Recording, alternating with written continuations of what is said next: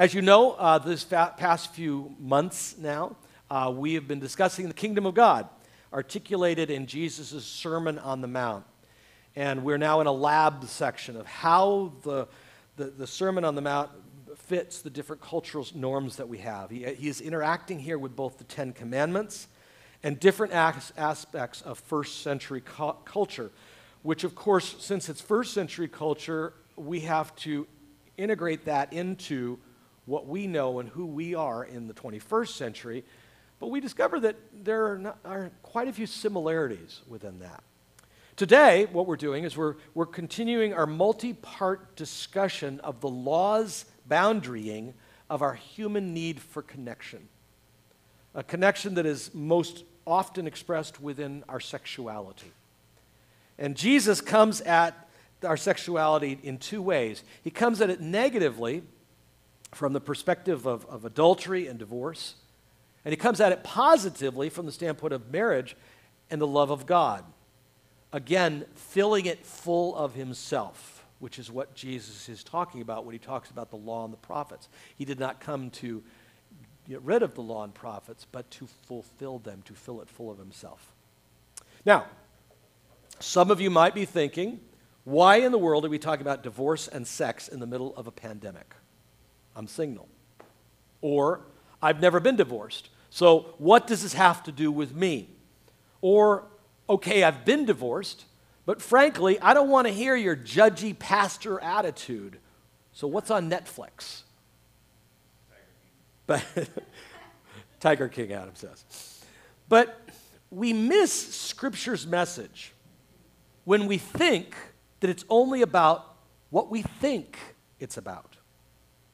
You see, Scripture is a personal letter to God, from God, and this is important, it's a personal letter from God to his church. Yes, it's a personal letter to you, but it's a personal letter to all of us corporately, and that's important for us to remember. And when we read it, we have to think of it along the lines of all of us. So while you may never have been divorced, we live amongst folks who have, and we are called to care for them and love them. But not only that, there are other pieces of this that are important for us to unpack that are even relating to divorce. So, for example, while at face value, this stuff is about sex, while it is about marriage, while it is about divorce, it is also, at a much deeper level, about who we are as people in the image of God and how we treasure ourselves and other people. Now, before we get into this, to piggyback on Adam's sermon of last week, we want to give you some caveats on this. You are not going to hell if you are divorced. Can I get an amen? Amen. You are not going to hell if you had sex outside of marriage. Can I get an amen? Amen. You are not going to hell if you committed adultery. Can I get an amen? Amen, Pastor Paul. Say it with me. John 3:16. God so loved the world that he gave his only begotten Son, that whosoever believes in him shall not perish, but have everlasting life. That is the call upon our lives when it comes to all things. What we're talking about is the difference between sanctification and salvation. We are saved.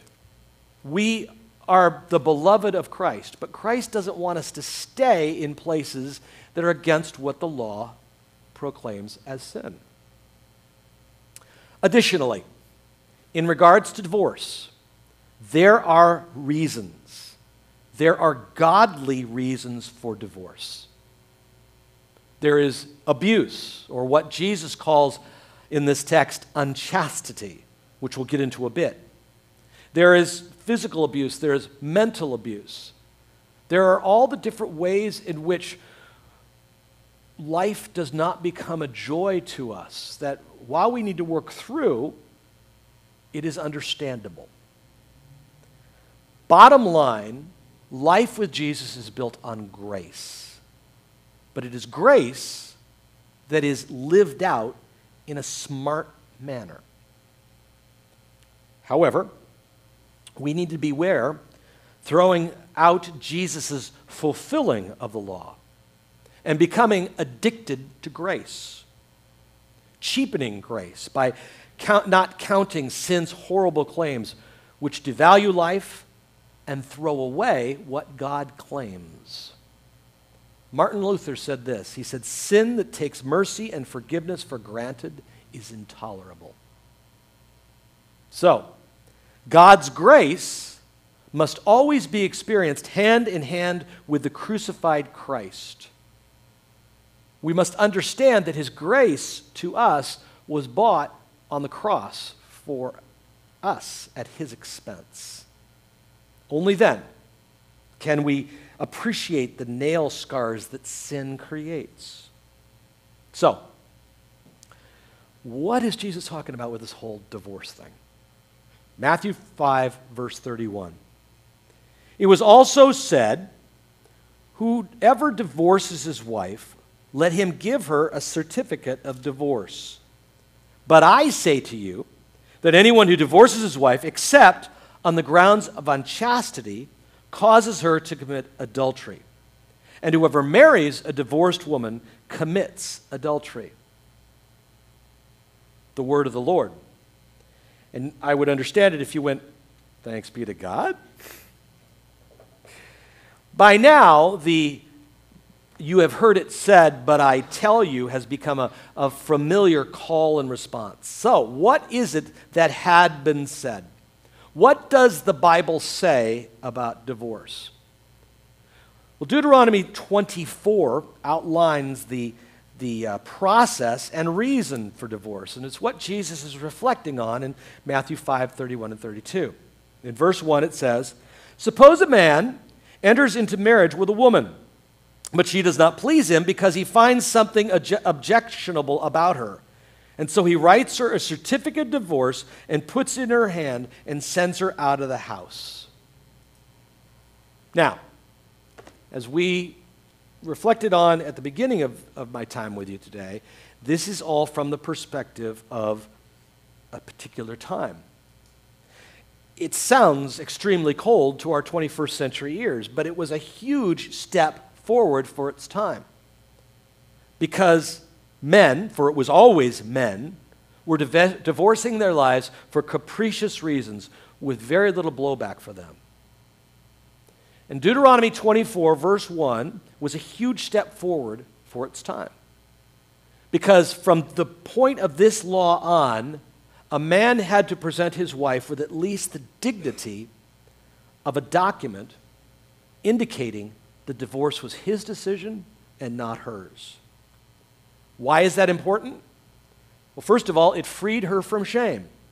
Secondly, it gave her the possibility of being married again, which was hugely important because women could not live in the cultures that we're talking about without being married. Take a look at the sidebar that I gave you in the notes about how the church participated in the ability of people to live a single life.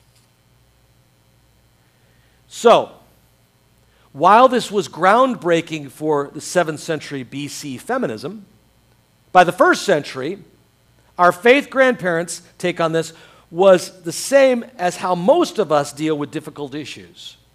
It was complicated, and it was laced with, okay, but what's in it for me? In the 1st century, there were two major Jewish schools of thought about this one. One was from the school of Shammai. When I say schools, what I mean is that there were rabbis who would go around and they would be teaching a particular kind of theology and understanding of the Talmud. And so one of those schools was called Shammai, and it said the only reason for divorce was sexual immorality. Another, Hillel, a school, said that a man could divorce his wife for almost any reason at all. For example, burning his food. Much later, past the time of Christ, the school of Aqaba went even further, saying that if a man found a more attractive woman than his wife, that was grounds for divorce. So Jesus' words obviously bore a lot of fruit here, huh? So obviously, Jesus aligns himself with the first school. He's going to do a far deeper dive on this in Matthew 19, which we'll get to in March of 2055. But for now, his disclaimer of on the grounds of unchastity takes us back to Adam's sermon of last week. And it connects us with our poetic beginnings in Genesis, where God tells us that male and female relationships are a gift from God, and they are not to be thrown away. Jesus says, in agreeing with the school of Shammai, he says that the reason for divorce, in his opinion, is that of unchastity. And that word, unchastity, comes from the Greek word porneia. And it is where we get the word pornography. Bottom line, porneia means throwing sexuality into the dirt. And this is not God's intention about anything. God doesn't want us to throw anything in the dirt. God made it. It is good. God wants it to be lifted up. So, what is God's intention for sex and love and for marriage? We'll flip over into Genesis chapter 2, verse 18. And it contains the first not good of creation. God said, verse 18, "It is not good that a man should be alone. I will make him a suitable helper as his partner." The word suitable translates the Hebrew word kenego, which means powerful. Helper translates the Hebrew word izar and means ally. So, the first not good of creation is the lack of a suitable helper, the lack of a powerful ally. And so the text continues in verse 19. "So out of the ground the Lord God formed every animal and every bird and brought them to the man to see what he would call them. And whatever the man called them, that was his name." Don't get weirded out here. This is poetry.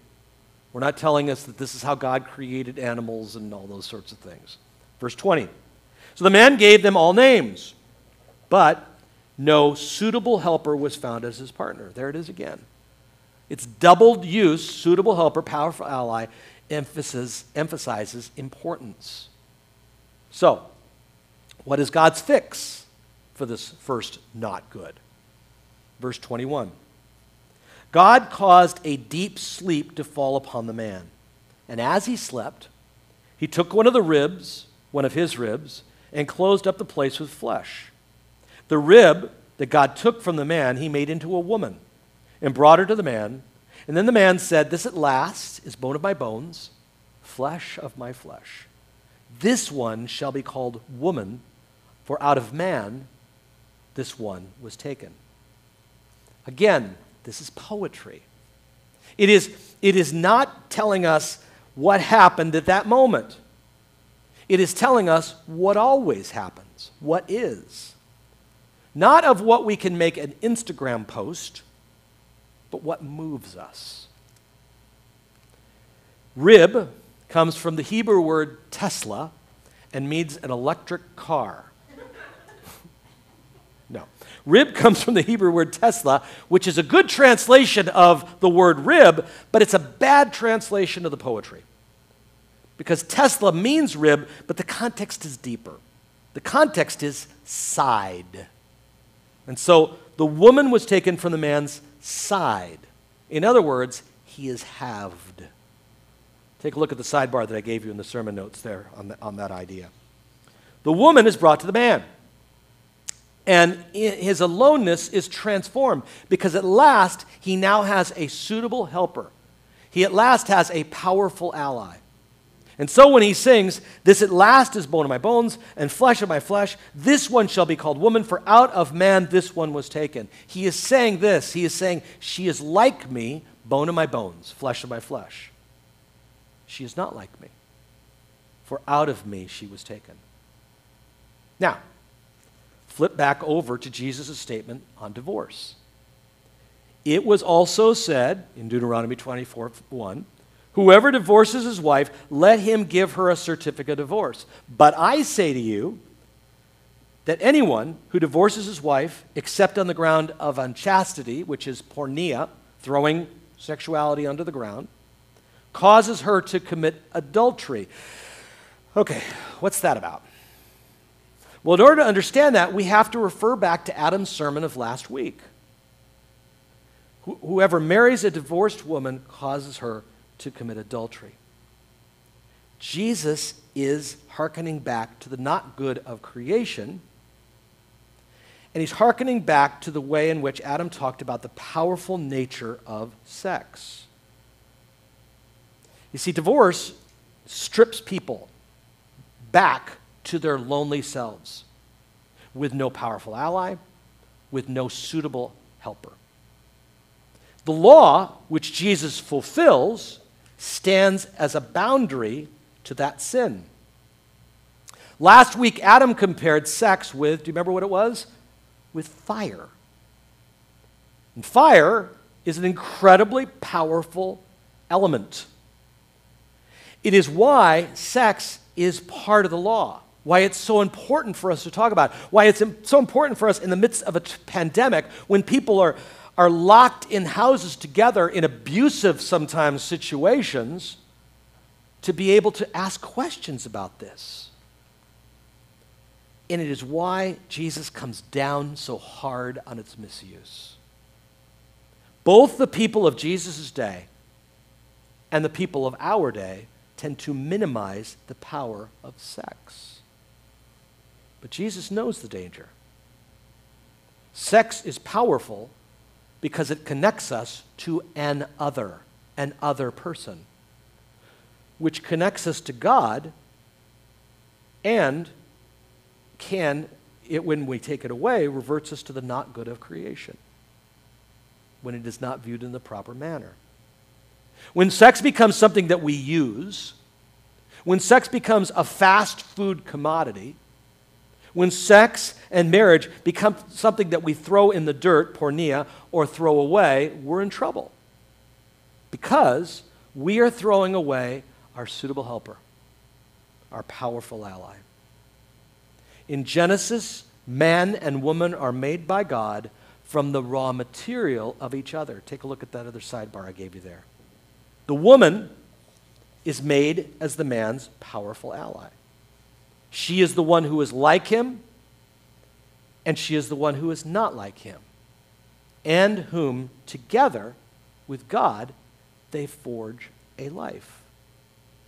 And that's why Jesus crafts all this in the language of fulfillment. You see, the people of Jesus' day had watered this down and fudged the law to mean I can divorce you if you burn my eggs. Or I can divorce you if I find somebody more attractive than you. But the whole of Scripture stands against throwing people away. Today, we find ourselves in a hugely similar situation in the middle of a global pandemic. What do? Do we stay closed? Do we stay in social distancing to save lives? Or do we sacrifice the weak so that our financial institutions can open and save us from depression and recession? Do we throw people away? What does the Bible say about this?